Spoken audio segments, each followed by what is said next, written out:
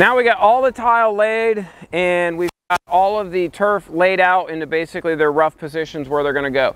So we're going to start on this end first, and the reason why is because that end we already have to cut some material off, so we're just going to work basically right to left in this situation. So the first thing we're going to want to do, which we already did, we squared the turf up to the wall here. This is going to be now our straight edge. The building, the other walls here, they're a little crooked, so we just picked end to go with, which is the wall here. Now you'll see we've got excess here and we've got some down there. So what we're going to do, we're going to all along here, and then we're from end almost to the end. We'll probably stay about 2 feet off the where the seam is going to be, and then from here take our kickers. We're going to start kicking up this way. Now the sun's out, so this is heating up, it's expanding. You can see some wrinkles in the other turf. We're going to kick those wrinkles out, and we're going to push all that material up this way, and that will probably pick up an extra inch or two of turf. And then we're going to cut this turf to match the building here in the door frame, and then we'll go ahead and secure this in down here because it's already out in the sun. Then we're going to go to the next panel, and we're going to line it up with the basically the seam, very similar like we did with the wall, and we're going to repeat the process 5 more times going this way.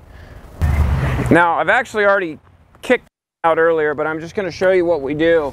So generally what I like to do, and you can start either in the middle or the left or the right, but we're probably about a third of the way up, and we're just going to take our kicker, and you can see I've pulled up some material. So this is stretched even more since it's been in the sun over the past hour. Now I'm going to stay in with what I already did so that my kicks are even. So I'm going to go now middle, and then I'll go over to the edge. Now I'll walk it up and go up about maybe another third of the way.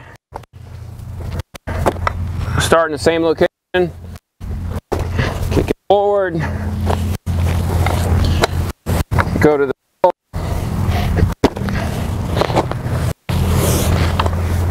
And what this is allowing me to do is to ensure that I'm evenly pulling all the way across the material, because if I only kick in one section, it'll cause this to get pulled and it'll leave lateral or diagonal lines on the opposite side. So you just want to make sure that when you kick, you do it evenly all the way across.